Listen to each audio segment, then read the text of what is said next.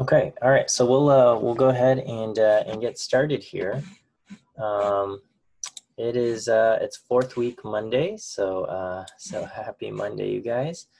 And that means we are also over halfway through our quarter or whatever summer session it is. Um, so midterm grades I think have been posted. You can take a look. Overall, the class did pretty well. I think the median was something around a 92, so pretty good overall. Uh, if you didn't do well or didn't do as well as you would have liked, don't feel bad. It's just one test and one class, uh, and yeah, your exams scores, your grades, are not an indication of who you are, and we should not kind of judge ourselves based on our performance and on tests or even our income or whatever it might be, right? So the world likes to use these things to judge our character, but that's not. But I'm not about that.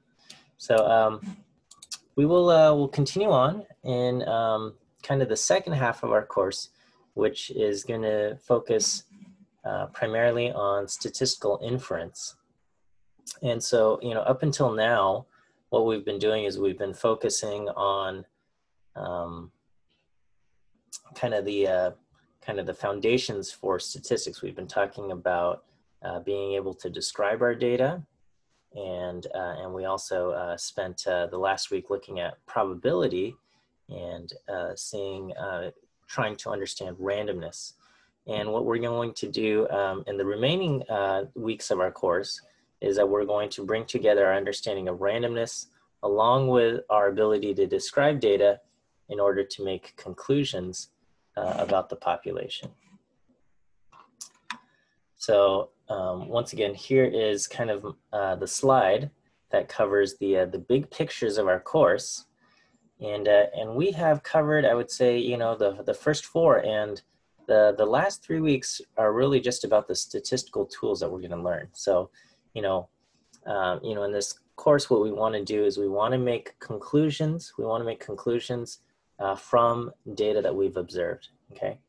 And the conclusions that we're making, number two, is that the conclusions we make are always about populations, populations being everybody that's relevant to answering our question, and we cannot directly observe the population because it's just simply too big for us to observe directly.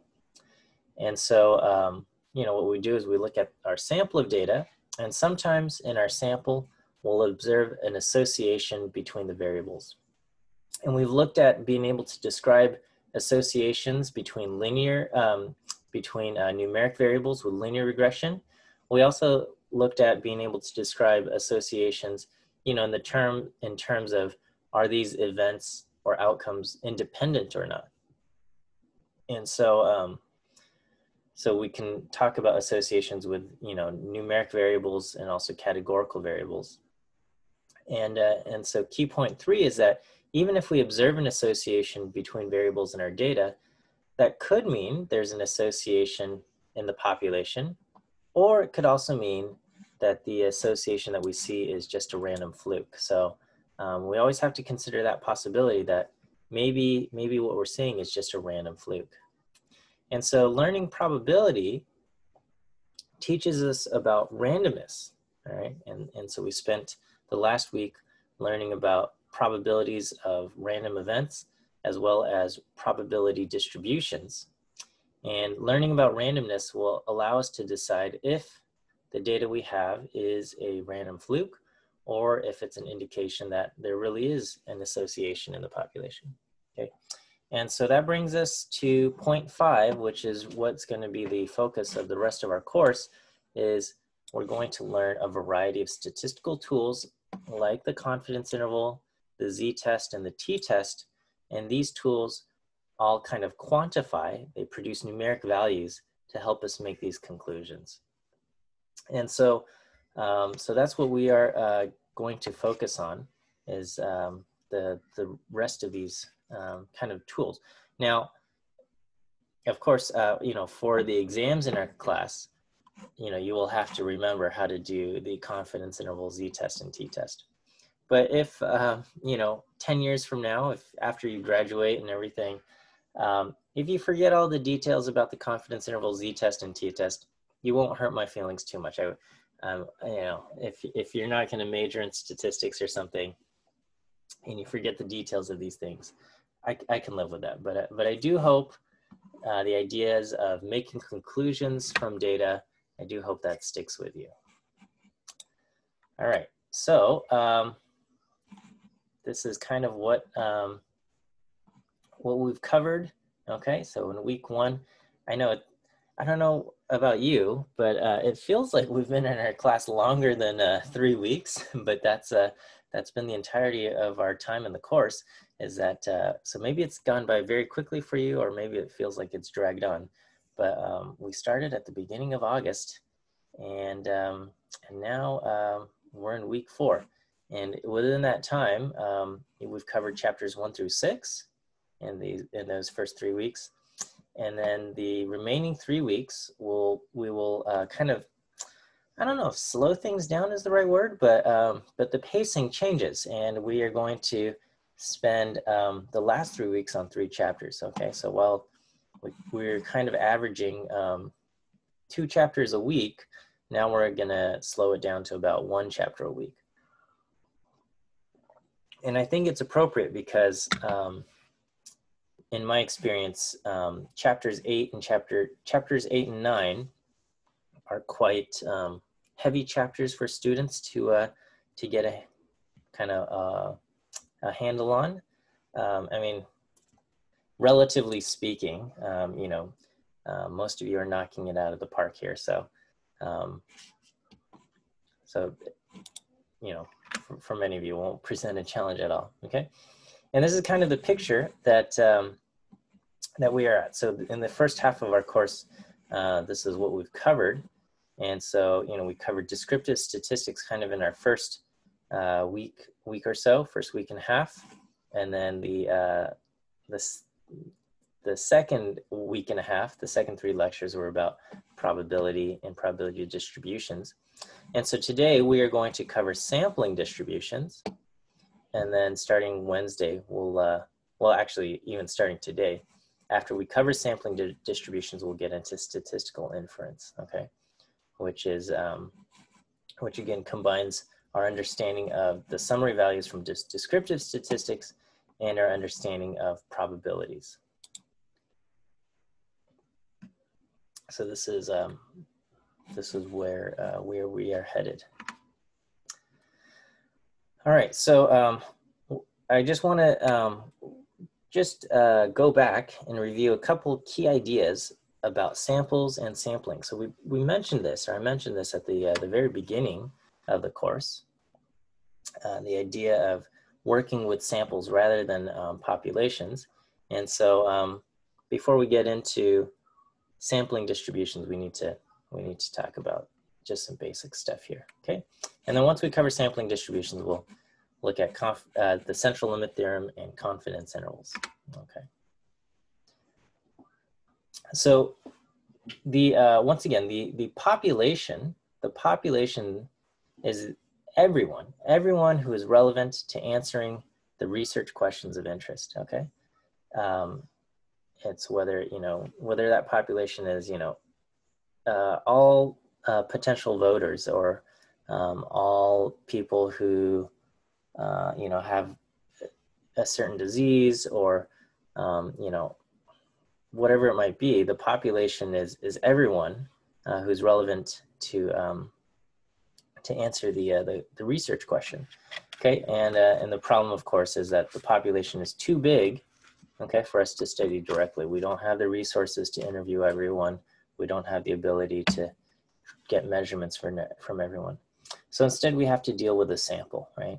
And so if you're doing a political opinion poll, you might have to do some random digit dialing. Maybe you get to sample, 600 potential voters, likely voters.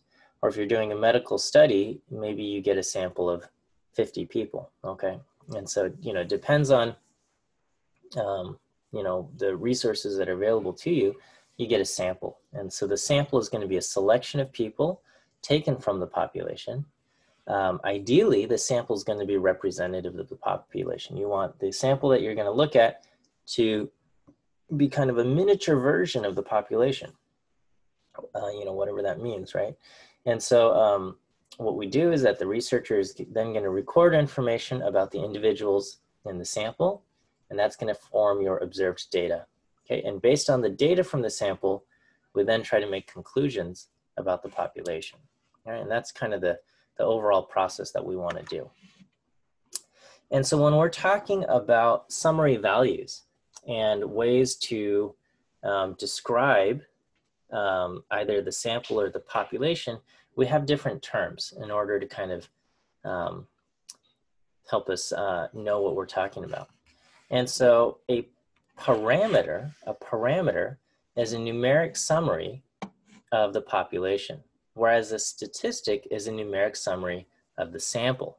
So if we are talking about the average age in the population, that's a parameter. If you're talking about the average age of your sample, that's a statistic, okay?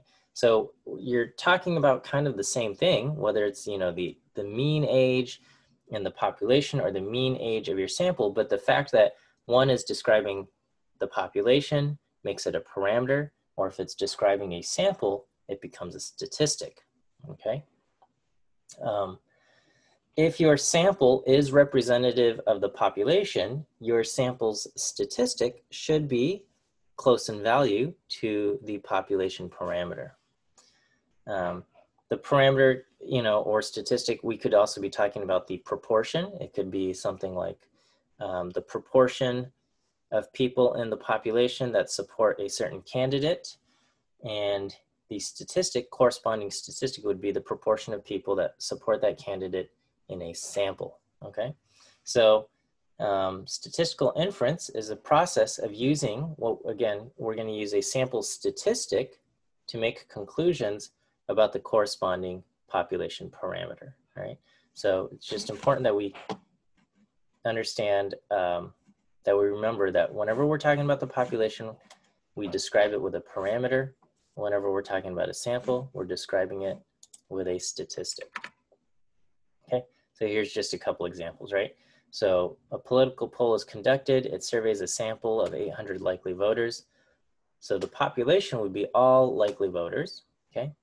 The sample has the following statistic, meaning a sample proportion of 44% support candidate John Q. Public, right? So you say, are you going to vote for this politician or this candidate? 44% in the sample say, yes, I'm going to support this person. And so based on what you see in the sample, based on the statistic, we make a conclusion about the parameter. The corresponding parameter is the proportion of all the voters who will vote for John Q. Public, okay? Here's another example. We can do a medical experiment on blood pressure medication, right? So we want to see, is this medication effective at maybe reducing blood pressure or something like that, okay? So we have a sample of, say, 50 volunteers that have high blood pressure, and the population then would be everyone with high blood pressure who might take the medication. And in the experiment, we randomly assign medication to half, and we assign placebo to the other half. And at the end of the experiment, we're going to observe the following statistics. The mean blood pressure of patients in our sample with medication is 125 millimeters of mercury, whereas the mean blood pressure of patients in our sample with placebo is 135 millimeters of mercury. And therefore, the difference between the means in our samples is 10 millimeters of mercury, okay? So we observe a difference of 10 millimeters, and we want to make a conclusion about the parameter, which would be, we observe a difference of 10 millimeters between the two, kind of our two subgroups, our samples, the sample that got placebo and the sample that got the medication. And we have to assume that there's corresponding groups in the population. The population would be everyone who might get placebo and everybody who might get the actual medication, and we want to know what's the difference between the means in the population. And so that's what we're going to do. We're going to make a conclusion about the parameter, which would be the difference between mean blood pressures of everyone who might use the medication versus those who get placebo. All right. And, you know, there's this whole, this subject of statistical inference is very broad and very deep. And as far as our class goes, we're just going to scratch the surface of it. Okay, it's an intro level class. We're going to cover something called the confidence interval and the hypothesis test. Okay, and we're going to learn some basic confidence intervals and hypothesis test techniques using, we're going to look at categorical variables using proportions. And when we look at numeric variables, we're going to be looking at means, okay? And so this is kind of just the basics of statistical inference.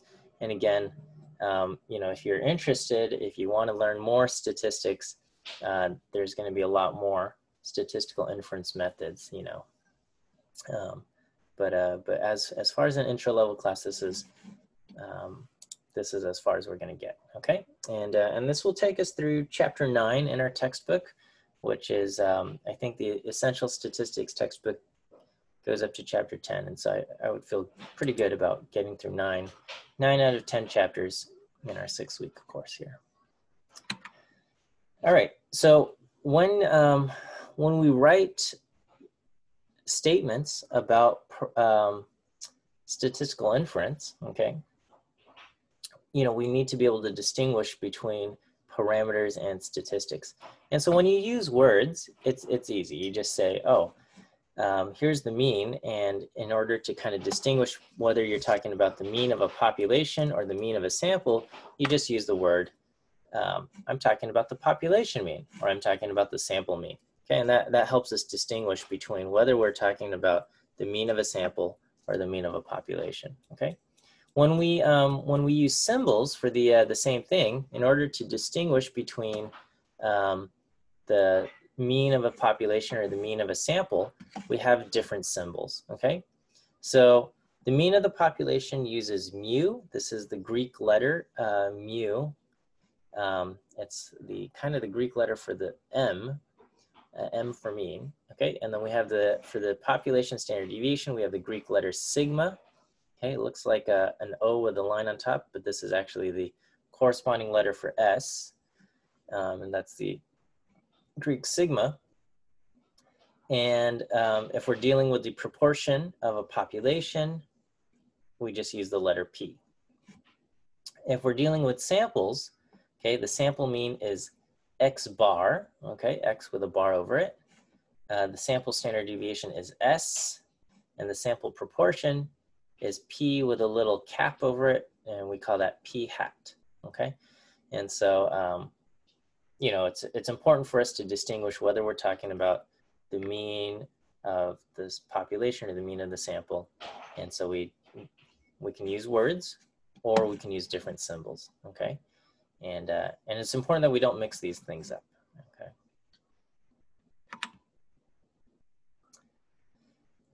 So the idea of sampling is the process of selecting a sample of individuals from the population, okay? You know, again, we want our sample to look like the population, right? And if the sample doesn't, right? If the sample is not representative of the population, we say that it's biased, okay? And so a biased sample may be a sample that has selected too few or too many individuals from a particular group. So, you know, if you're dealing with a survey that, you know, perhaps is going to have different results based on the kind of racial demographics of the people that have been selected, you know, ideally you want your sample to look kind of like the population, at least with respect to racial demographics. And so ideally your sample will have approximately the correct, the appropriate proportion, you know, of each kind of racial group, but that might be difficult to achieve. So, you know, getting samples that are not biased is hard to do. But it's a goal worth striving for, because you want your results to be, well, you want it to be represented, right? So one method that should, okay, it's not guaranteed to, but it should produce a random representative sample is simple random sampling, which is where we select individuals from the population at random, one at a time. And you know, one of the hard parts of simple random sampling is kind of getting a list of all the individuals that exist in the population, okay? And again, SRS, simple random sampling, is not guaranteed to produce a representative sample. It should, but it's not guaranteed to do so, okay? All right, so that's, that covers sampling terminology. And now we'll talk about sampling distributions. I guess before we get in there, let me give you the first quiz answer for the day. First quiz answer today is E. E as in elephant. The letter E. That's the first quiz answer for week 4, Monday. Okay, so this is the idea of a sampling distribution, okay? When we select a random sample, the individuals that end up in our sample are random, okay? And so the sample statistic, you know, the average of your sample or the proportion in your sample, whatever statistic we're talking about, is going to vary from one sample to another sample, right? So for let's say if we're talking about a categorical variable, okay, the sample statistic we might talk about is the sample proportion. So, and you know, the population might have a certain proportion, but when you take a random sample, what you're going to get in your random sample, we expect to be close, but not exactly equal to the population proportion. All right, and so for example, maybe we have a coin. When you flip a coin, we know that in the long run, it should land 50% heads, okay? We know that the probability that the coin lands heads in the long run is 50%. When you flip the coin 100 times, so that's a random sample of 100 coin flips, we expect the sample proportion to be close to 0.5, okay? We expect out of 100 flips, we expect to get around 50 heads, but we're not expecting that it's necessarily going to be exactly equal to 50% heads. It's possible that in 100 coin flips, we get 53 heads, okay? 53 heads would have a proportion of 0.53. It's different from the exact probability of 50%, okay? Or maybe you get 46 heads, okay? And these results would not be surprising to us. We can just chalk that up to just randomness, right? And this is kind of getting at the idea that the sample statistic is going to vary from one random sample to another, right? If 2 people flip a coin 100 times, their proportion of heads is going to vary, right? And so, you know, what we want to think about is the probability of these different outcomes, right? So some of these sample statistics, some of the outcomes are going to be more likely than others, right? So when you flip a coin 100 times, you're expecting the proportion to be around 50% heads, okay, but not necessarily equal to it. But then again, some proportions are going to be more probable than others. So, for example, with 100 coin flips, could we get a sample proportion of 45%, meaning we get 45 heads out of 100, okay? And the answer is yeah.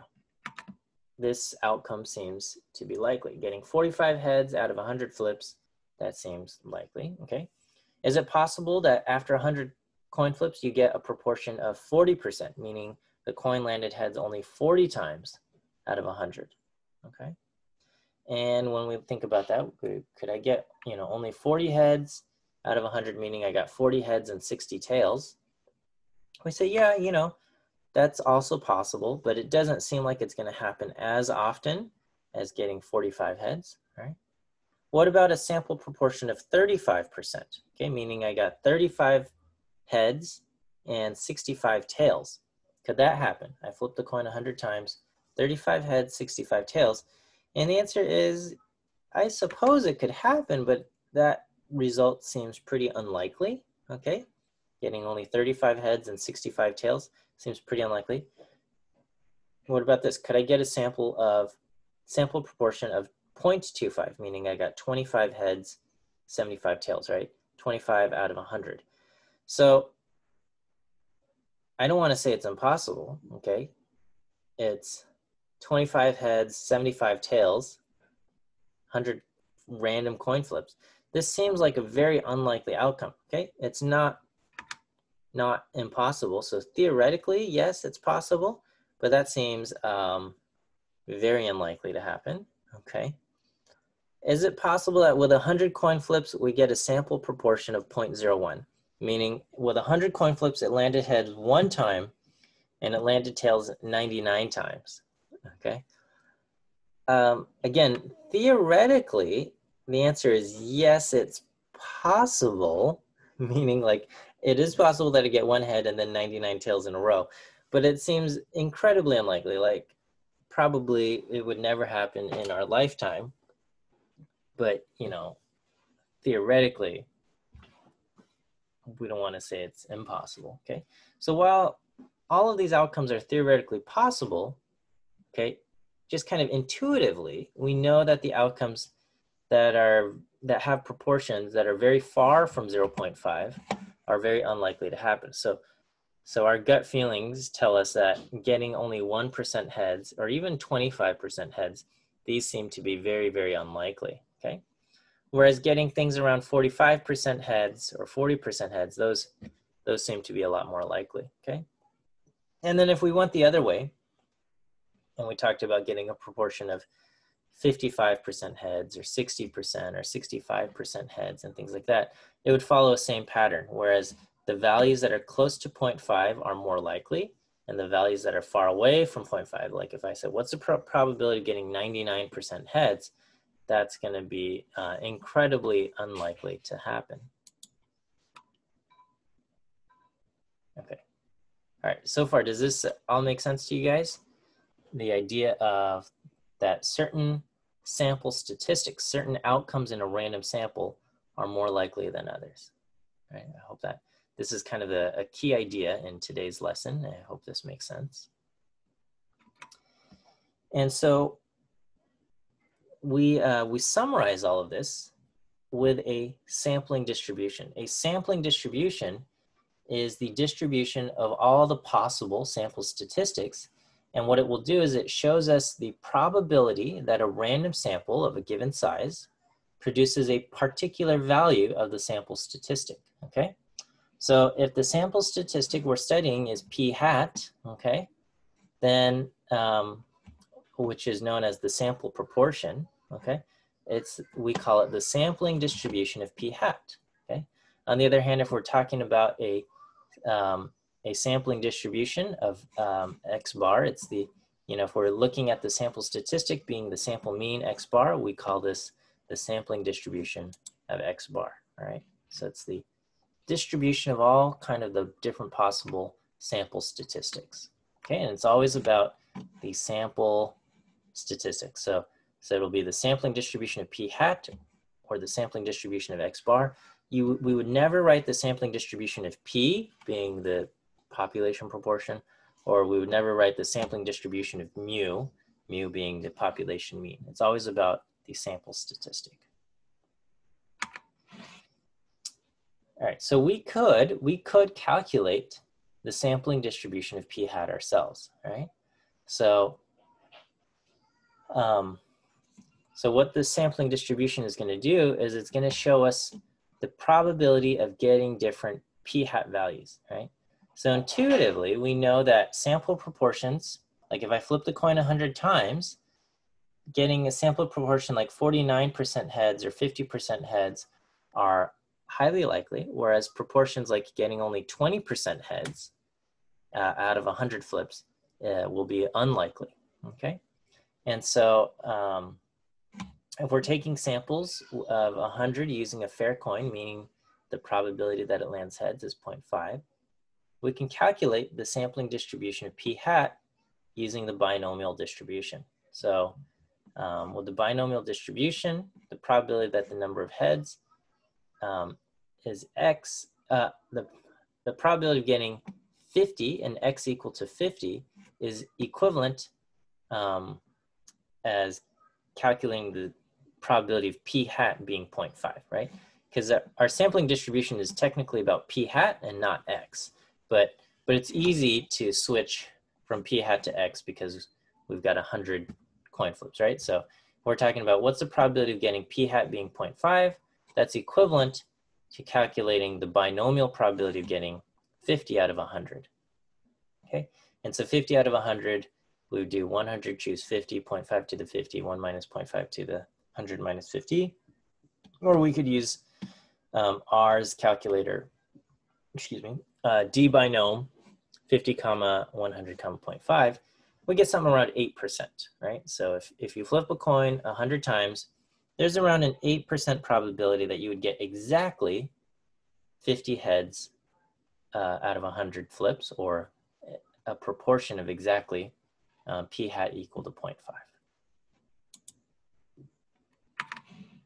Okay. We can find the probability of getting p hat equal to 0.49, okay? And we do the same thing using dbinom, and we get something just a little bit less, all right? So getting exactly 50.5, p hat being 0.5 is 0.07959. Getting p hat equal to 49% or 0.49 is 0.07803, okay? And we can do the calculations for all of these things, okay? So here's 0.07959 and 0.078, and 48% is a little bit less at 0.0735. 47% is 0.06659 and things like that. And so here I can use R to calculate all the probabilities from 0 to 100, okay, because those are all the different possible outcomes. And it lists them off here, and I can graph this, okay? And so this is what the graph looks like, the sampling distribution for p hat, okay? So what we see is that if I flip the coin 100 times, what's the probability of getting p hat equal to 0.5? That's the tallest at around 0.07959, so very close to 8%, okay? And then getting 49% or 51% also has a high probability. Getting 48 and 52, 47 and 53%, so on and so forth, okay? So we see the values near 0.5 have a high probability.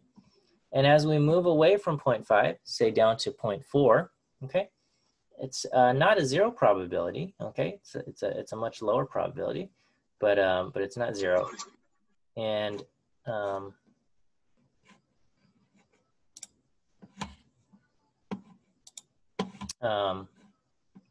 as we get farther and farther away from 0.5, we are the probability drops down significantly. So the probability of getting 30% heads, okay, p hat equal to 0.3 is pretty close to 0, okay? Probability of getting 70% heads, also pretty close to 0, okay?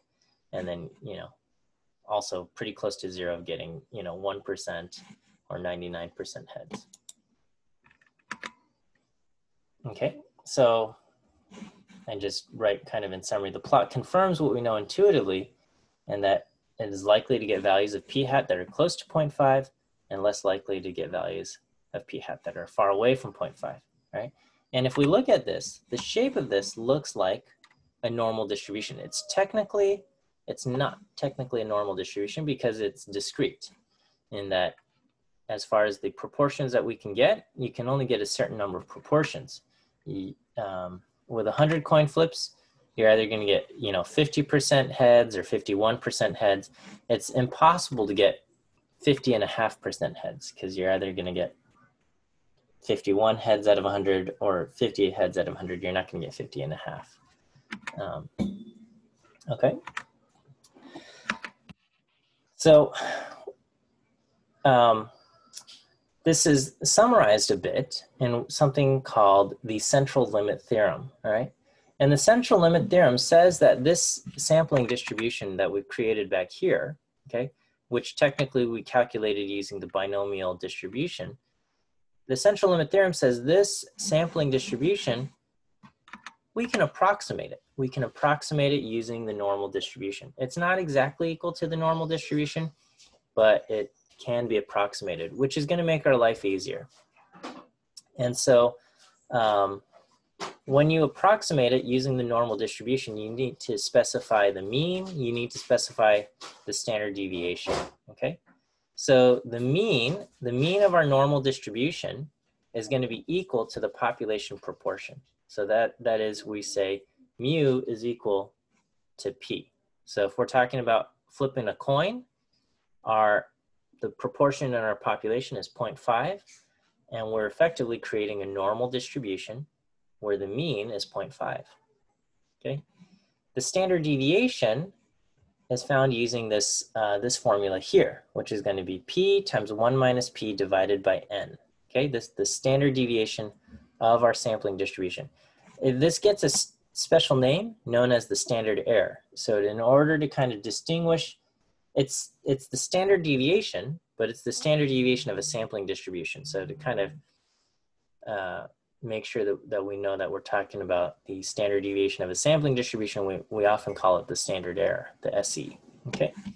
And so if you plug in the numbers that we have, so we plug in P being 0.5, because we're dealing with a fair coin that lands heads 50% of the time, and we're flipping the coin 100 times, N is 100, then our sampling distribution can be approximated with the normal distribution, where mean mu is equal to 0.5 and sigma is equal to, when you do the calculations, turns out to be 0.05, okay? So we have a normal distribution where the mean is 0.5 and sigma is 0.05. And so here I am, and I'm plotting the normal distribution with those properties, and we get, that's in this dotted blue line. And what we see is that the dotted blue line lines up very, very well with the actual sampling distribution. The sampling distribution is given by the vertical lines. Those are the, that's the exact probability of getting P hat being 0.5, P hat being 0.51, and so on and so forth. And we see there's almost a perfect match between these two things, okay? So if we look at the kind of the equations in the central limit theorem, the size of the sample n shows up in our standard deviation here, okay? So with n equal to 100, our p hat is has a normal distribution, or is approximately normal with a standard error of 0.05. What happens if I reduce the size of our sample, okay? If I change n in our sampling distribution, right? So what if I flip the coin only 50 times out of 50 times, okay? Instead of 100 times, I'm only gonna flip the coin 50 times. Okay, what happens to our sampling distribution? Well, what happens is that this n drops down to 50, and when I do the calculations and I do 0.5 times 0.5, I'm dividing by a smaller number, so my standard error gets bigger, okay? So instead of dividing by 100 here, I'm dividing by a smaller number, I'm dividing by 50, and so that means the resulting standard error, the standard deviation of my sampling distribution gets bigger. So a larger standard deviation means that normal distribution gets more spread out, okay? And so this is what the resulting sampling distribution looks like. So if I go back a few slides, this is the sampling distribution when n is 100, and this is the sampling distribution when n is equal to 50, okay? So, we also see there's still a pretty good matchup between the vertical lines, which are the actual sampling distribution, with our approximation using the normal distribution, okay?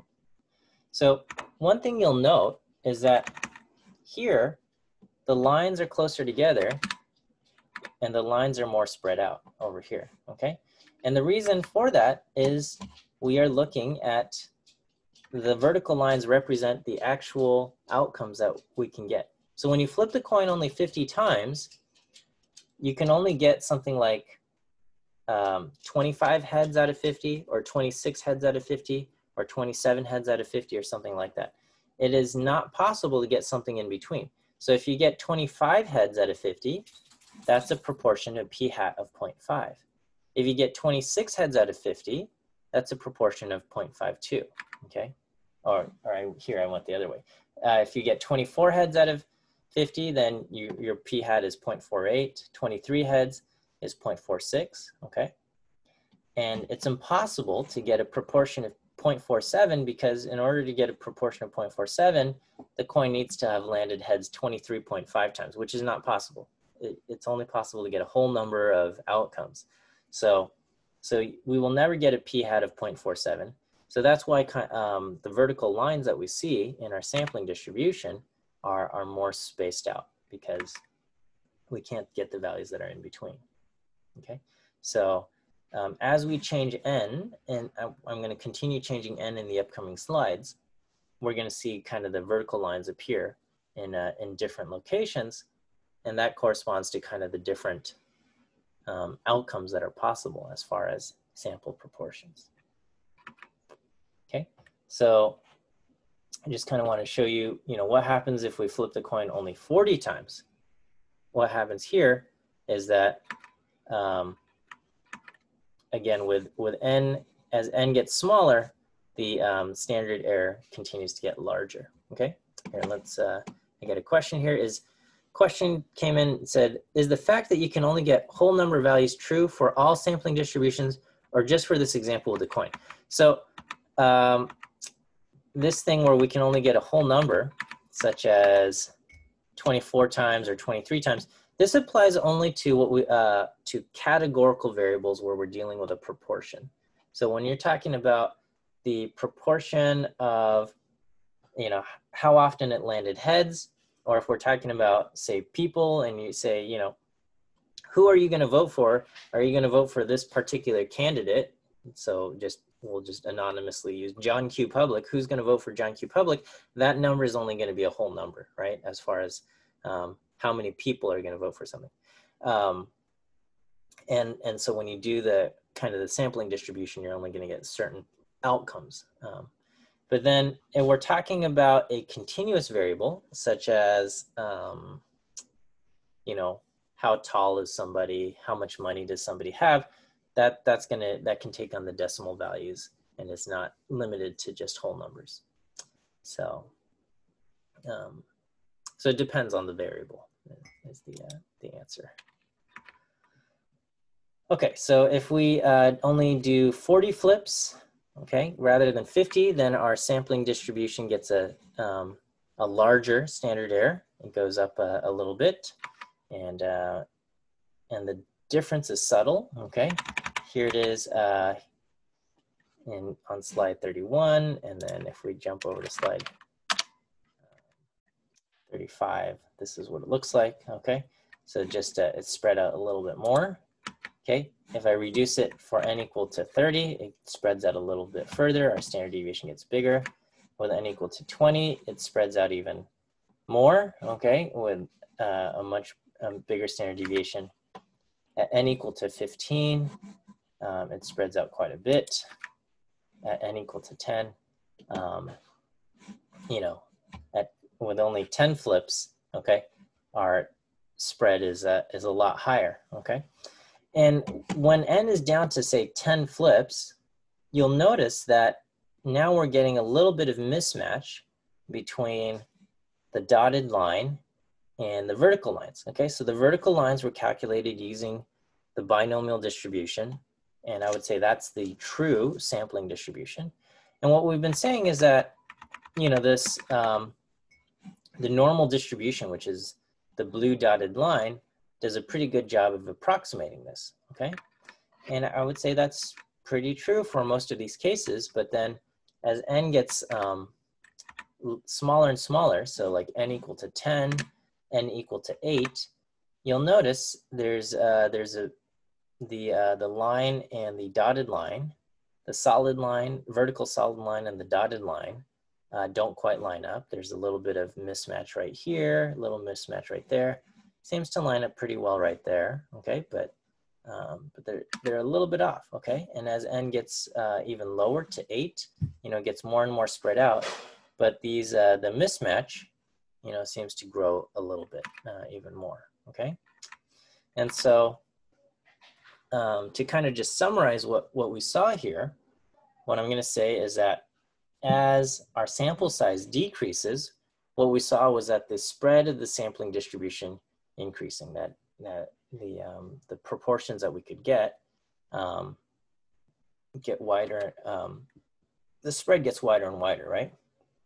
Okay, and that makes sense because if we look at the formula that we're using to create our approximation, n is in our denominator, so as n gets smaller, our standard error gets bigger, okay? But it also makes intuitive sense, right? If we just think about this, right? If we say, you know, whenever you flip the coin, you're expecting something around 50% heads, okay? And as you deviate from 50% heads, okay, it's going to be easier to deviate from 50% heads when you have fewer coin flips, right? So if you flip the coin 100 times, it would be a little bit surprising to get a proportion of 30% heads, because that means you only got 30 heads out of 100 coin flips, okay? But if you flip the coin only 10 times, it's not as hard to get a proportion of 30% heads, because to get 30% heads in 10 flips, you only need to get, you'd have to get 3 heads out of 10, okay? So with 100 flips, we're expecting 50 heads, we're expecting 50%, we're expecting 50 heads, and in order for you to get 30 heads, you need to fall 20 heads short, okay? You have to get only 30 out of 100, so 30 is 20 less than 50, okay? And that seems like unlikely to happen. On the other hand, when you're flipping it only 10 times, you're expecting 5 heads, and in order to get 30%, you'd have to get 3 heads, okay? And so 3 versus 5, that's only a difference of 2 heads, okay? And so it doesn't seem that hard for just by random chance, you got a few coin flips came out a little bit weird, and to get 3 heads out of 10 doesn't seem all that strange versus getting 30 heads out of 100, okay? And then the other thing I wanted to point out was that as n gets low, the normal curve no longer does a good job, right? We get some mismatch between the normal curve and the dotted blue and the actual sampling distribution, okay? So, so when n is less than 20, these lines don't do as good of a job, and it gets more pronounced as n gets lower and lower. Okay, so that was us messing around with n. What happens if we mess around with p? Okay, so p is the proportion that the coin will land heads. Okay, so far we've been dealing with a fair coin.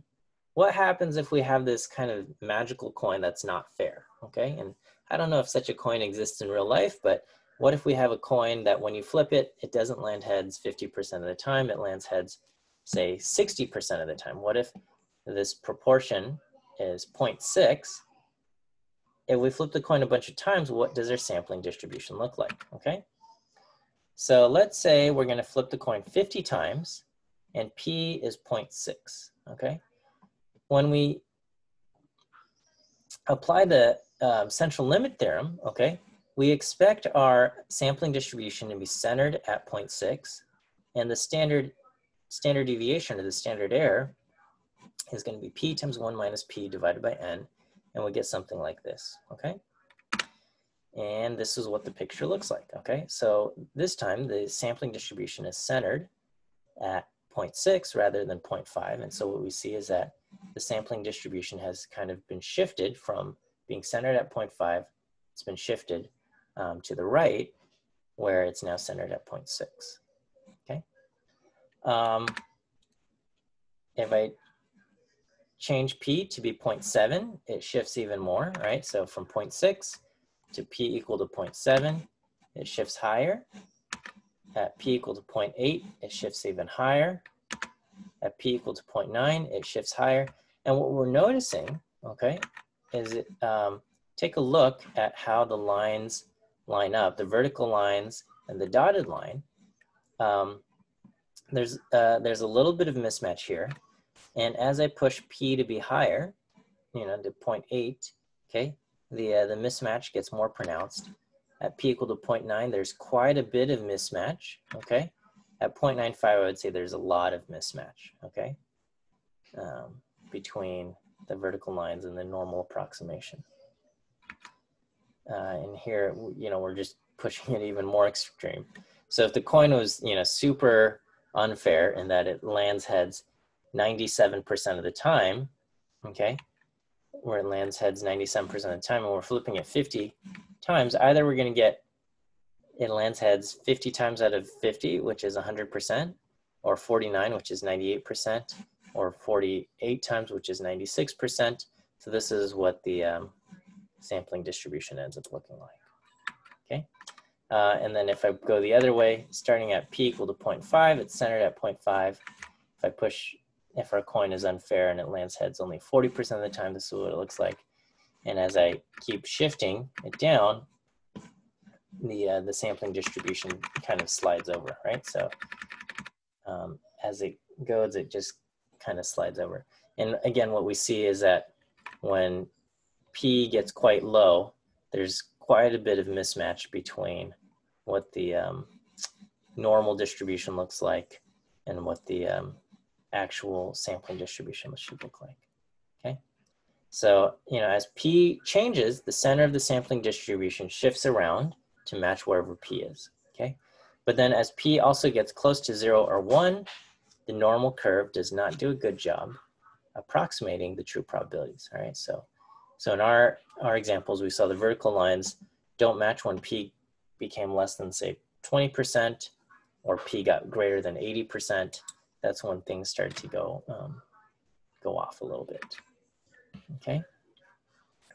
So to kind of summarize all of this, we're going to say that the central limit theorem, what this says is that when we're looking at the sampling distribution of p hat, it can be approximated with the normal distribution, with the mean equal to p and the standard error equal to p times 1 minus p over n, okay? But in order for that normal approximation to look like the sampling distribution, there's a few things that had to be true, okay? One was n needs to be big. So when we had n that was too small, it didn't do a good job of an approximation.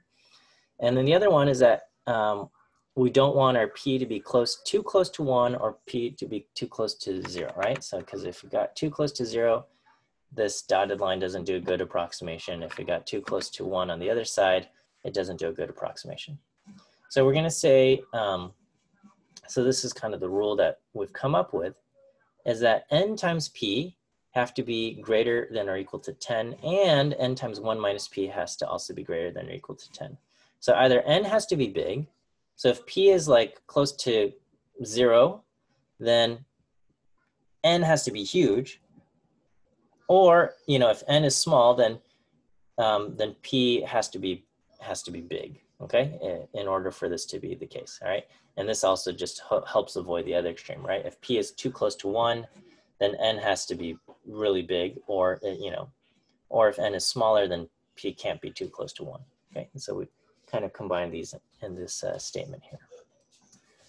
The other conditions for the central limit theorem is that, you know, we've got to assume that our sample has been selected randomly and independently, okay? And this is known as the random independent condition, okay? And then there's one thing, and it's that the probability p has to remain constant for all the individuals, okay? So if you're gonna, this is not something I talked about, but if you sample without replacement, you don't want to sample too much, okay? So the rule of thumb is that don't sample over 10% of the population, because if you do that, that could affect the p of the remaining things. So if you think of like a deck of cards, in a deck of cards, there's, you know, 52 cards, and you start off with 26 red cards and 26 black cards. Okay, and so the first card you draw out of the deck, there's a 50% probability that that card is going to be black. Okay, after, let's say you draw a card and it's a black card, then what remains in the deck is 26 red cards and 25 black cards. Okay, and so your probability of getting a red or black card is no longer 50%. It's ever so slightly off. So the probability of getting a black card is now only 25 out of 51. Okay, and what we're generally, the kind of the rule of thumb is that, as you know, in the beginning, the difference of drawing one or two cards out has a very small impact on what remains. Okay, the difference between 26 out of 52 versus 25 out of 51 is a small difference. And so so we say, you know, it's not that big of a deal. But once you start drawing, say, more than 5 or 6 cards out of the deck, what remains in the deck could be significantly influenced by what cards you have in your hand. And so so kind of our guideline is that if you sample without replacement, okay, and you sample over 10%, then that could affect the P, okay?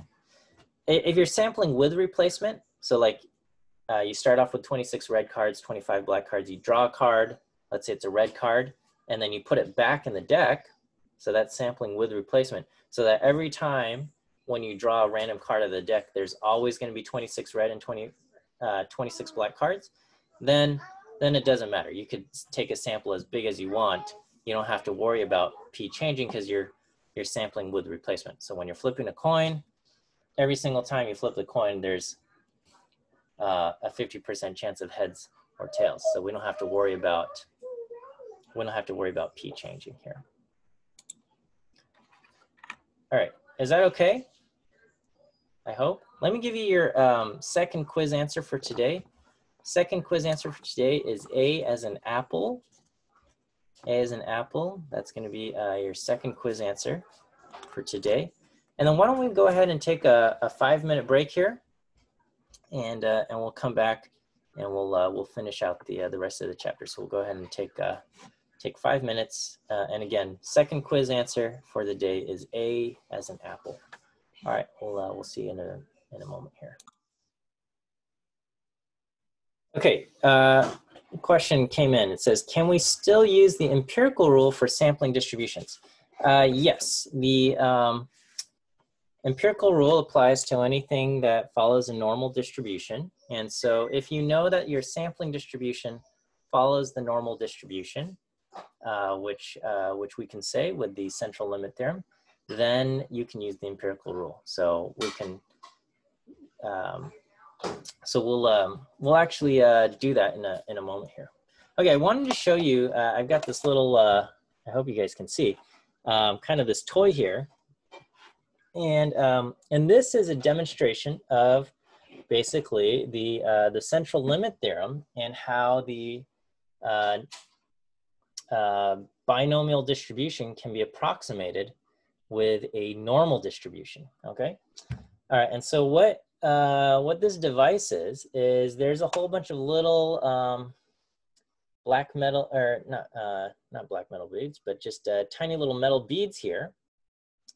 And I'm going to flip this over, and they're all going to go into this this funnel at the top, okay? And when I flip this over, what's going to happen is the beads fall out from the middle here, okay? And then they hit a series of pegs, okay? Every time they hit a peg, they can bounce either to the left or bounce to the right, okay? With approximately a 50% probability of bouncing to the left and to the 50% to the right, okay? And so it's possible, and then after they hit that, there's another row of pegs and another row of pegs and another row of pegs, okay? And so it's possible for a bead to end up all the way to the edge, but in order for that to happen, it has to bounce right after every single peg row. It kind of has to bounce to the right, okay? It could also end up over here, But in order for that to happen, at every single peg row, it has to bounce left, left, left, left, left, left, left, all the way to the edge, okay? Whereas ending up in the middle, there's lots of ways it can go. It can go right, right, right, left, left, left, left, left, left, right, right, right, left, right, left, right, left, right, right, right, left, left, right, left, things like that, okay? So there's lots of paths for it to kind of end up in the middle. And so, so what we see is that basically going left or right is kind of like a binomial distribution, okay? And, or, you know, binomial situation where it's either only two outcomes of either going left or to the right. And then, you know, we've got however many rows there are, that's kind of the n that you have. And there's a whole bunch of beads. And so what we see is that by looking at a whole bunch of these things, it's gonna end up kind of matching the, we're going to get a binomial distribution down here, and we're going to see that binomial distribution can be approximated within the normal curve, which is shown in yellow here. And so I'll do this a few times here, and I hope I can kind of keep this steady, and we get something that looks like the normal curve. And every time you do it, you get something a little bit different. But again, you get something that looks a lot like the normal distribution just from kind of the random falling, which I thought was kind of a neat, just kind of a neat thing to observe here. Okay, let me go back to sharing my slides here. Okay, and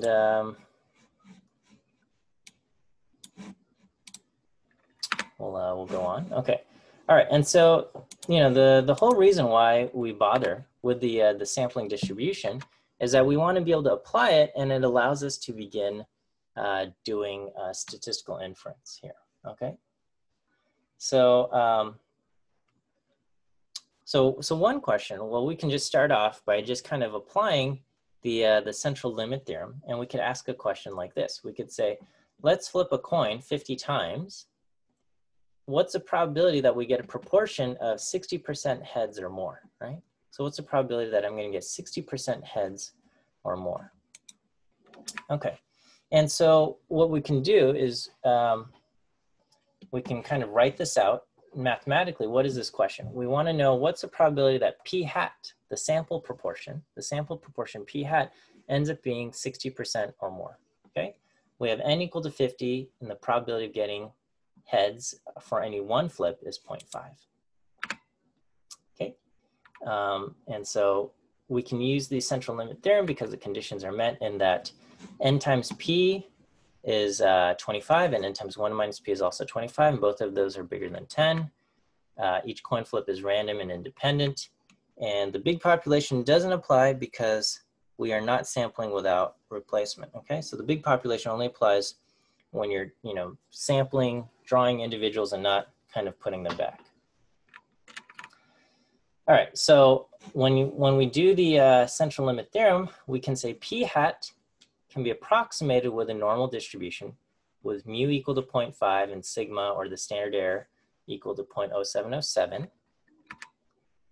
And when you calculate your z-score, you do x minus mu divided by the standard deviation.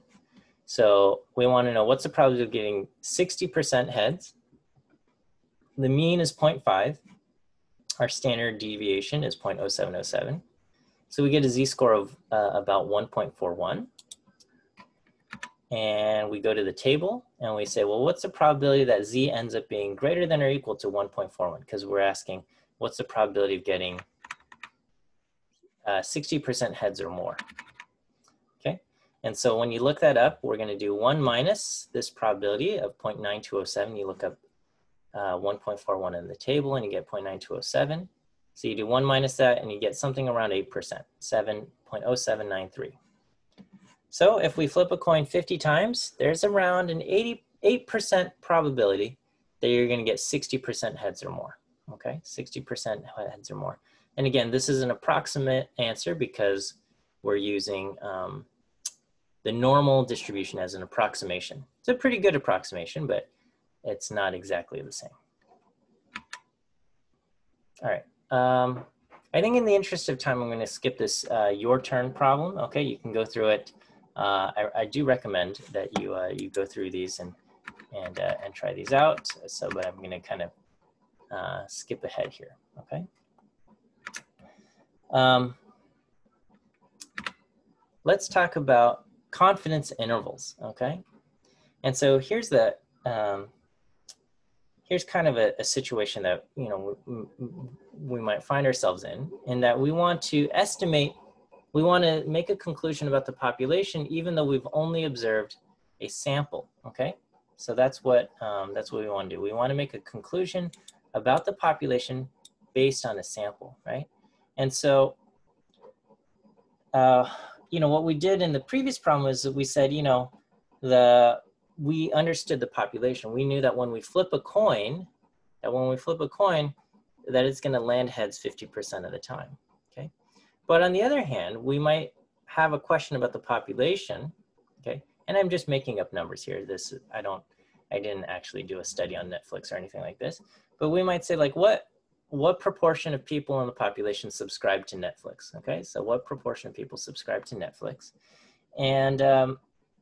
And we might want to answer that by, you know, taking a random sample of people, right? So if we observe a random sample, what can we say about the population? So let's say we survey 100 randomly selected people, okay? We survey 100 randomly selected people, maybe we get 30 people, we find 30 people pay for Netflix subscriptions, right? So these people are the subscribers. So 30 out of 100 pay for Netflix. What does this say about the proportion in the population? Okay, so in my sample of 100, 30 people pay for Netflix. Okay, what proportion of people in the entire population subscribe to Netflix then? Okay, or pay for Netflix? So what we don't know now is we don't know the proportion that exists in the population. We know that our random sample ended up being 30%. But we don't know if my random sample ended up higher than the population or if my random sample ended up lower than the population, right? Which is different from this situation back here when we were flipping the coin. We know when we flip a coin, we should get 50% heads, and we want to know what's the probability that I get something like 60% in my sample. This time we flipped it around and we're saying, in your sample, we observed 30%. What does that say about the population? Could the population be, say, 25% Netflix subscribers and you just happen to get a sample where you got 30%? Or could the population be 35% Netflix subscribers and you got a proportion in your sample that was lower, like 30%? Could the population actually even be 50% Netflix subscribers, but your sample just happened to be really low at only 30%? This is kind of what we want to know. We want to say, what can we say about the proportion in the population that subscribe to Netflix, even though we've only observed one sample where it's 30%, 30 out of 100. Okay, so a couple questions is, you know, is the proportion in the population equal to 0.3? And the answer is no, not necessarily, but we do expect the population proportion P to be kind of close to 30%. And I'm going to kind of leave it at, you know, maybe we can create a range of values that express what we think that population proportion P could be, okay? So our P hat, the observed P hat is 30 out of 100 or 0.3, and we want to know what can we say about P, the population proportion. All right, so put this thought about Netflix and what proportion in the population subscribe to Netflix if this is the data you've observed. And I'm going to present, you know, kind of a silly analogy here. Okay, so this is my beautiful artwork, and it's a picture of a dog standing on a football field, okay? And this dog is located at the 30-yard line on the football field.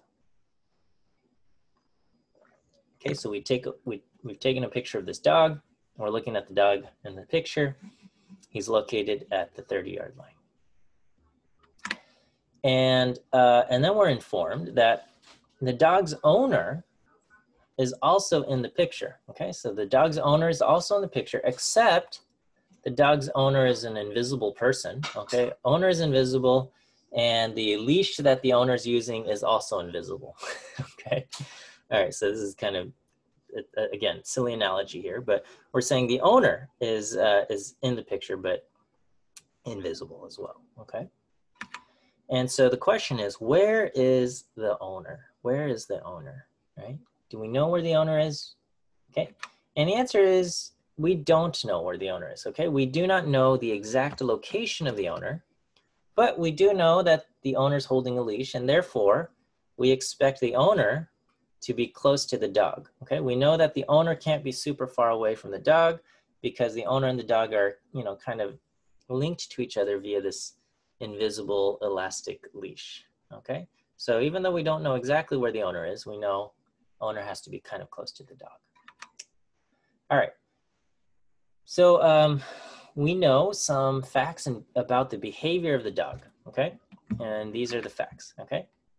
In general, the dog likes to stay close to the owner, okay? The dog doesn't like to stray too far away and pull against the elastic leash. And in fact, we can summarize this, all right? 68% of the time, the dog stays within 1 yard of the owner. 95% of the time, the dog stays within 2 yards of the owner. And 99.7% of the time, the dog stays within 3 yards of the owner. Okay, where did I get these numbers from? Okay, yeah, these numbers come from the empirical rule, right? Like these look familiar, I think.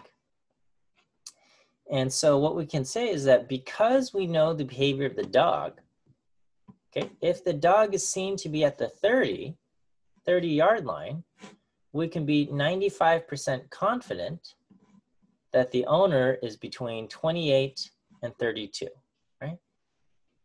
Because we're kind of reversing our understanding of the behavior of the dog, okay? So we know that wherever the owner is, the dog, 95% of the time, the dog stays within 2 yards of the owner.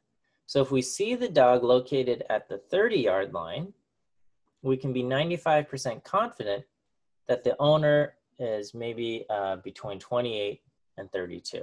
Okay, maybe it's possible, could the owner be at the 33-yard line? Yeah, could be. Okay, the owner could be at the 33-yard line, but that would be a little bit surprising to us because that means this picture was taken in kind of one of those rare instances where the dog strayed more than 2 yards away from the owner, right? So sometimes that happens, you know, sometimes the dog does go more than 2 yards away from the owner, but it doesn't happen very often, but it could happen. And it is possible that this picture was taken in one of those rare moments where the dog happened to be, you know, kind of far away from the owner, okay? But most of the time, the dog stays close to the owner, within 2 yards of the owner. So when we see the dog at the 30, we can say, you know, I'm 95% confident that the owner is between 20 and 32, okay? All right, so this is the, this is kind of the analogy here. So yeah, okay, this is what I was just saying. The owner could be at 32.5 or even 33.5, but that would be surprising because that means the picture was taken at one of the rare times where the dog chose to be more than 2 or 3 yards from the owner, okay? All right, and so the picture with the dog with the invisible owner is similar to having an observed sample with a proportion, right? So we can see the sample proportion and we're trying to make conclusions about the population proportion, okay? So like the invisible owner, the location of the population proportion P is unknown to us. So we don't know what the proportion in the population is, okay? But like the dog that we can see, the visible dog, we are able to know the exact location of the sample proportion P hat, okay? So we are able to know the sample's proportion P hat, okay? And we know that the sampling distribution can be approximated with the normal distribution, okay? And that means P hat generally remains close to P, right? So from the earlier today, we were looking at the sampling distribution of p hat, and we said, you know, the sampling distribution shows that p hat generally remains close to p, okay, which is like the behavior of the dog, okay? So 95% of the time, p hat will be within 2 standard errors of p, okay, because we know p hat follows the normal distribution. And because we know the behavior of p hat, just like we know the behavior of the dog, we can say we're 95% confident that p is within, you know, approximately 2 standard errors of p hat. That the population proportion, which is unknown to us, we can be confident is within 2 standard errors of p hat, the sample proportion that we did observe, okay? And that's because it's entirely based on the properties of the sampling distribution, which say that p hat follows a normal distribution where it's centered at p.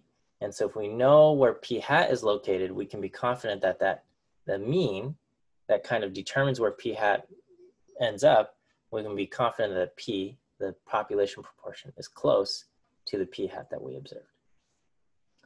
All right, let me pause here and just kind of make sure everybody understands. So give me, you guys can give me a little yes check mark if you're following along, or throw a question in the chat if this does not make sense, or give me a no, because this is going to be an important idea that we use going forward. Okay. Okay, and I guess I'll go ahead and give you the third quiz answer for today. So the last quiz answer for today is C as in cat. I hope you guys still stick around for the rest of the lecture, even though I've given you the last quiz answer. C as in cat is the third quiz answer for today. Okay, and so so we are going to take that and apply this, and we're going to use some mathematical numbers. Okay. All right, so when we make a 95% confidence interval for P, the population proportion, based on P hat, this is what we're going to create. Can I repeat the quiz question answer? Yeah. Last quiz question answer for today is C. C as in cat, or California. Okay. All right. So the when we make a 95% confidence interval, it's going to be this. The second quiz. Wait, what? Hold on. Can you repeat the quiz question? And what was the second quiz answer? Okay, second quiz answer was A as in apple. All right. A as in apple, second quiz answer. Okay. We're 95% confident that P is between, and we're going to go P hat minus basically 2 standard errors. We actually use 1.96 times the standard error, and P hat plus 1.96 times the standard error, right? So if we observe P hat to be 30% and the standard error is, say, 2% or whatever, we're going to go 2 standard errors down and 2 standard errors up. Okay, so we use 1.96 because it technically gives us more accurate results than using the number 2. So the empirical rule says, you know, about 95% are within two standard errors. Technically, a more accurate answer number is 1.96. Okay, so we'll use that. Okay, and then what we're going to use to calculate the standard error is we're going to use P hat.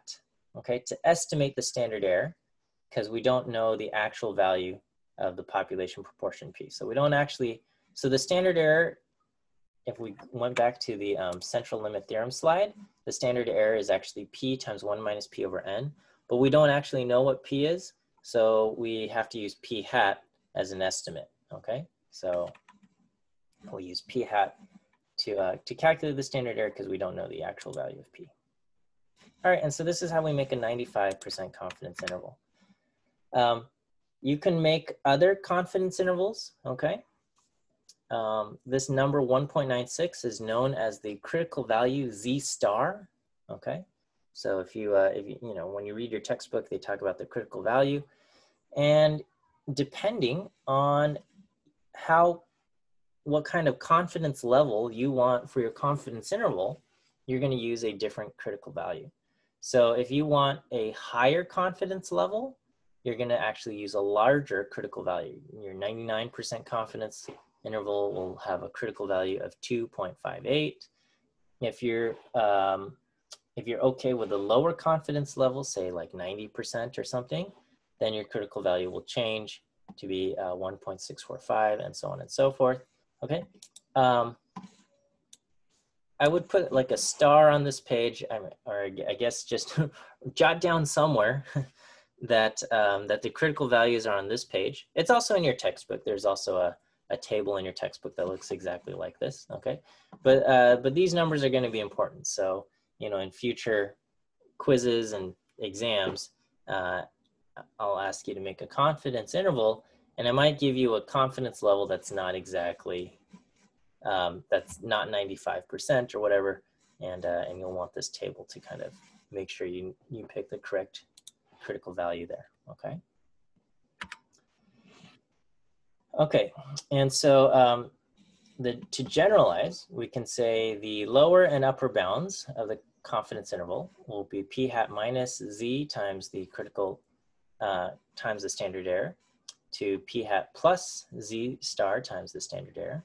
Okay, and we can combine the minus and the plus into this. So we have p hat plus or minus, that's what this symbol represents. It's a plus and a minus combined. So p hat plus or minus z star times the standard error. Okay, this quantity z star times the standard error is known as the margin of error. Okay, and you might have seen something like that in survey results. It might say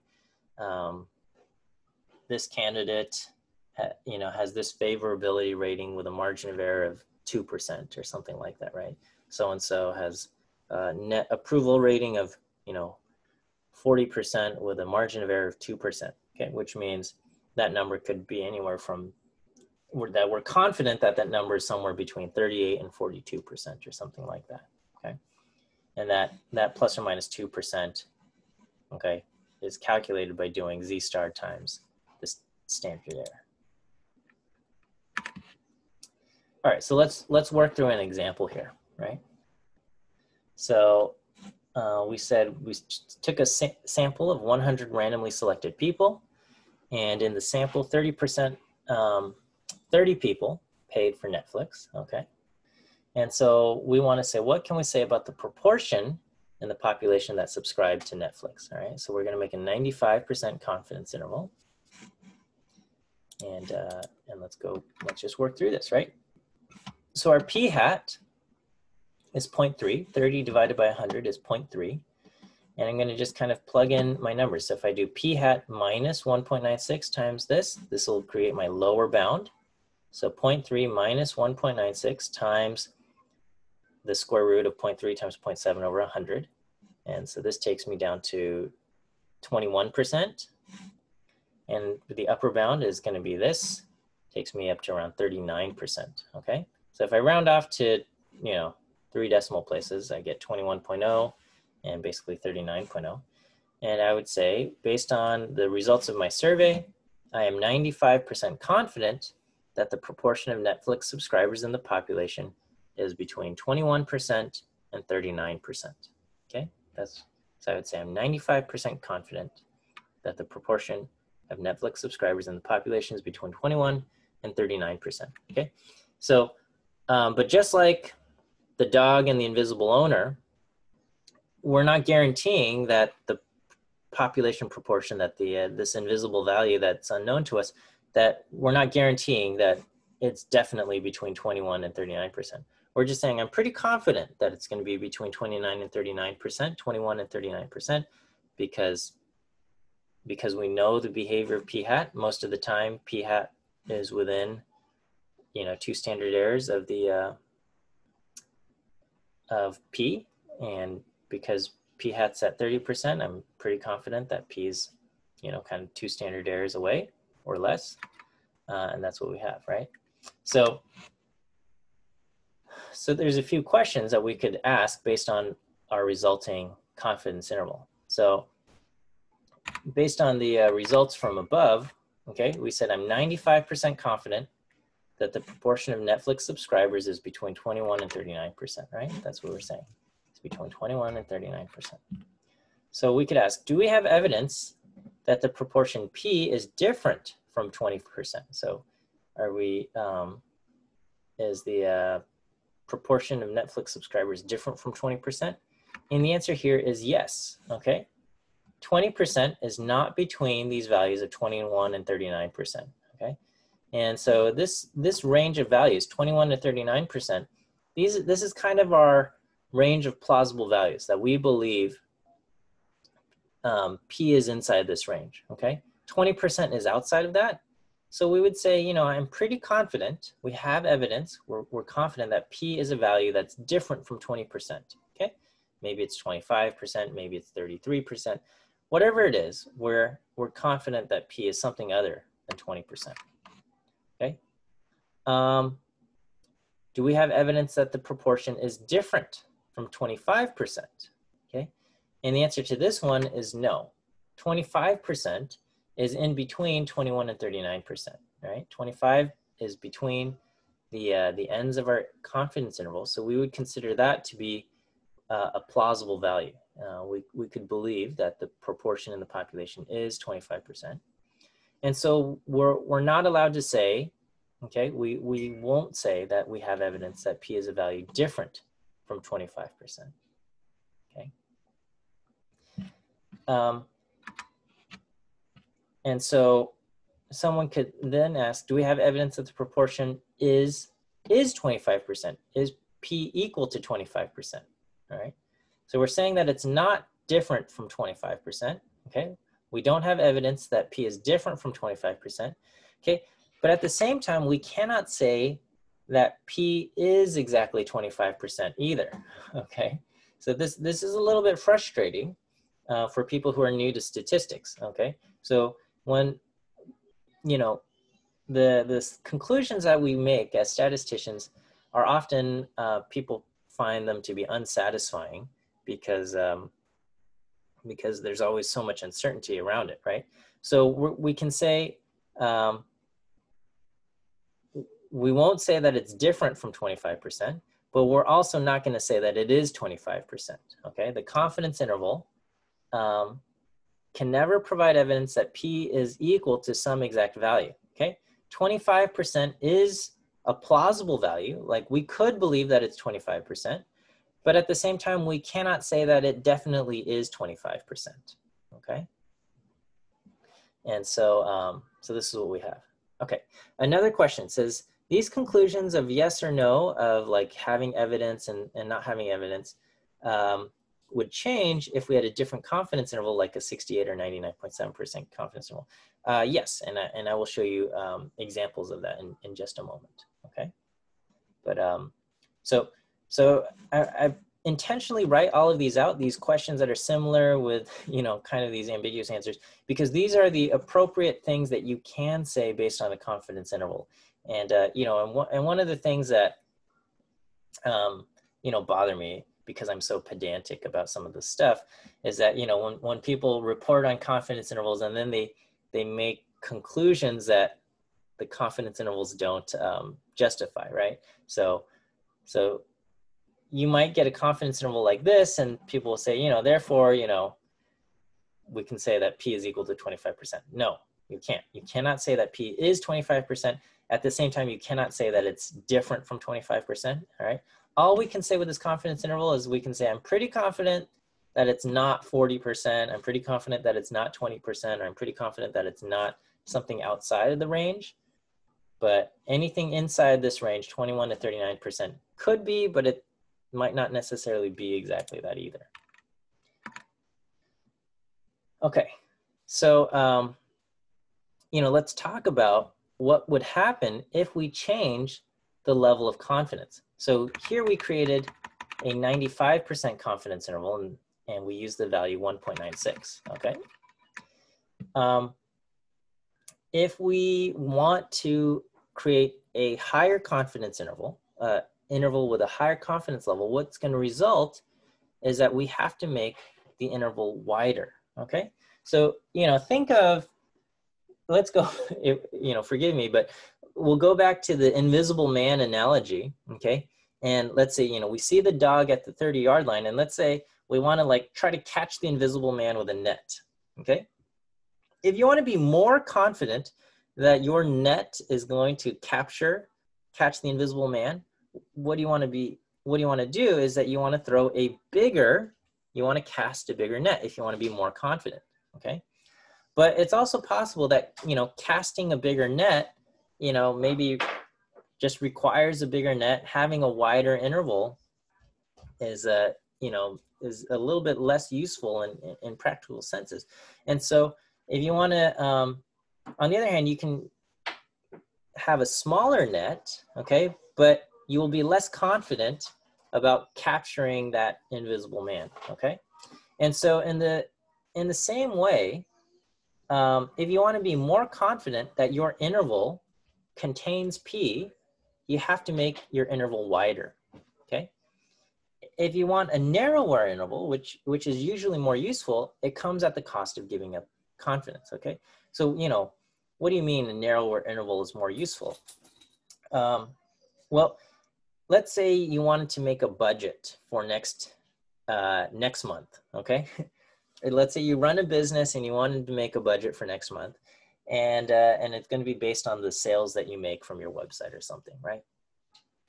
And you say, well, so your accountant asks, you know, how much money will you make in sales, all right? And you can say, well, you know, I'm pretty confident that I'm going to make between $0 and $1 million in sales, okay? I'm 99.99% confident that it's going to be somewhere between 0 and $1 million in sales. Okay, well, that you can be very confident that your numbers are going to be between 0 and $1 million, but that interval is not useful, okay? Your accountant is not going to be able to do any kind of planning if you say the number is going to be between 0 and $1 million, okay? On the other hand, if you, you can give it a more narrow interval, all right? And you can say, all right, it's probably going to be between $15,000 and $16,000 next month, okay? Somewhere between $15,000 and $16,000. Then that's useful. We can plan a budget accordingly, right? We can say, all right, well, we don't know exactly how much money we're going to make, but let's say we're pretty confident it's going to be between $15,000 and $16,000. Therefore, we can afford to buy this and this and this and stuff like that. But because you're giving a much narrower range, it's also quite possible that that you're wrong, right? When you give such a small range from $15,000 to $16,000, it's possible that your number of sales ends up only like 13,000 or ends up at 17,000 or something like that. Okay, and so in general, narrower intervals are more useful. Okay, but a lot of times you're going to be less confident about about P being exactly in that narrower interval. Okay. So, you know, when I make the 95% confidence interval, my margin of error ends up being around being 9%, right? So if I did this and I go through the calculations, I get, you know, 30% plus or minus 9%. So I go from 21 to 39%. My margin of error is this plus or minus 9%. So my margin of error is 0.09, okay? If I make a 99% confidence interval, all right, then the number of my critical value is 2.58 rather than 1.96, okay? If you look at the calculations for a 99% versus a 95% confidence interval, the only number that changes is that critical value. It changes from 1.96 to 2.58. Everything else stays the same. But changing that to 2.58 changes your margin of error to around 11.8%, okay? From 9% to around 11.8%. And so my confidence interval goes from 18.2% to 41.8%, okay? So this results, going from 95 to 99% confidence interval, results in a wider interval, okay? All right, let's take a look at these intervals and ask what kind of conclusions can we make, right? So if we say we make a 95% confidence interval and ask, do we have evidence that the proportion P is different from 20%? Okay, our answer here is yes. Okay, 20% is not within the bounds of my interval. Okay, 20% is not between 21 and 39%. So it's not considered to be a plausible value.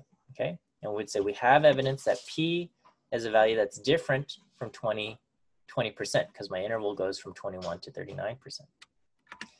On the other hand, when I make a 99% confidence interval, my confidence interval goes from 18.2% to 41.8%. Okay, and we could ask, do we have evidence that the proportion P is different from 20%? Okay, in this case, the answer is no. All right, 20% is within the bounds of our interval. Okay, our interval goes from 18% to 41.8%. So therefore, 20% would be considered to be a plausible value. Okay. Oh, this is a typo. So we would say we can't say that we have evidence that P is a value that's different from, sorry, and this should say 20%. Okay. And so, you know, we're looking at the same data, okay, right? We surveyed 100 people, 30 of them said they subscribed to Netflix, okay? But we're making different conclusions. This one says, yes, 20%, you know, we have evidence that P is different from 20%. Here we're saying, no, we don't have evidence that P is different from 20%, okay? Are these conclusions in conflict? Okay, do these conclusions contradict each other? And the answer is they are not in conflict. The difference is that we are choosing different levels of confidence, okay? Here we can say that P is different from 20%, but we're only 95% confident in our conclusion, right? You say, I'm 95% confident that it's not 20%, right? Someone says, I want you to be 99%, you know, 95%, I'm not happy with that. I want you to be more confident. I want you to be 99% confident, okay? Well, if you want me to be more confident, then I have to be more cautious, right? If you want me to be more confident in the conclusion that I'm gonna make, I have to be a little bit more cautious before I eliminate 20% as a possibility, right? And so if you want me to be 99% confident, then I'm not ready to eliminate 20% being a possibility, right? So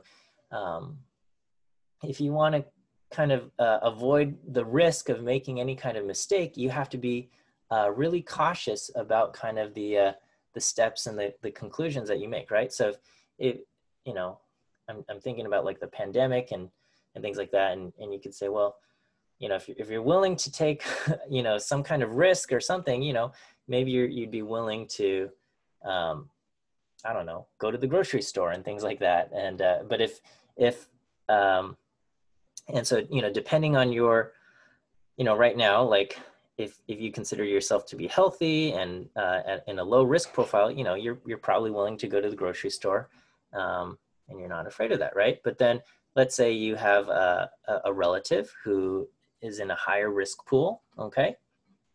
And you want to be really confident that this person is not going to get sick. So then you would say, you know, please don't go to the grocery store. You know, let me do the trips. I'll go to the grocery store and I'll bring you the groceries or things like that, right? And so the conclusions are, you know, are the decisions that you are making, whether or not to go to the grocery store. Is that in conflict? They're not in conflict. It's just that people are operating at kind of different risk profiles. And that's kind of what's going on here. Can we say that 20% is that the proportion is different from 20%? The answer is going to depend on how confident you want to be. Okay. Are you okay with having, you know, being only 95% confident that there's a 5% possibility of making a mistake? Then you can say, yeah, I'm pretty confident that it's not 20%. If that's not okay with you, right? If you want to be more confident in your answer, then you got to be more cautious, and you can't then you say, you know, I'm not ready to reject 20%. It's kind of at the edge, but I'm not ready to reject it. It could be 20%. It's not necessarily 20%. We're not going to say that it is, but we're not ready to reject that possibility. Okay, that's kind of your first bit on confidence intervals. We're gonna delve more into statistical inference on Wednesday when we introduce Chapter 8 and the hypothesis test. And so we'll see you guys on Wednesday. Have a good day, and we'll see you then.